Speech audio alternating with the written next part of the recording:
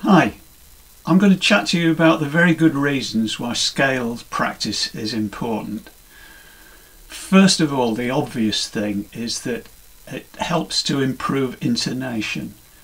If you can't play your violin in tune, then it can sound terrible, and you know that.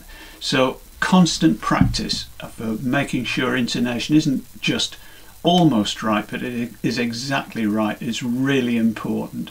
And that's a left-hand function that can be practiced using scales. Now you need to learn the basics.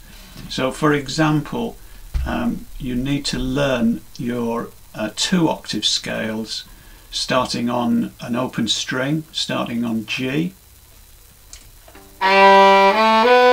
etc.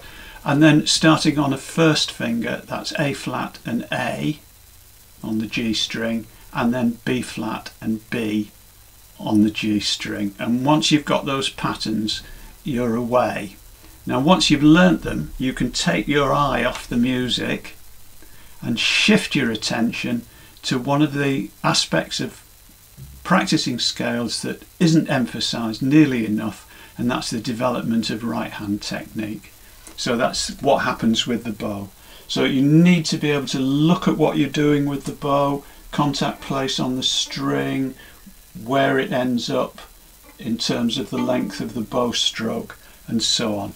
And then what you can do is use those scales for practicing all the different bowing techniques that you'll be called on to do when you are playing your violin.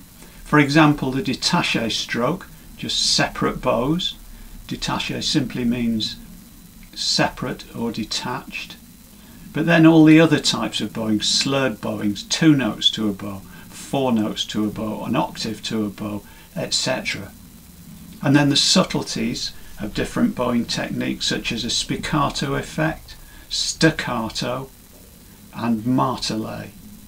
Now I'll cover those individually in separate videos, but if you can practice all of those things, you'll guarantee that you'll become a good violinist. That's all. Bye for now.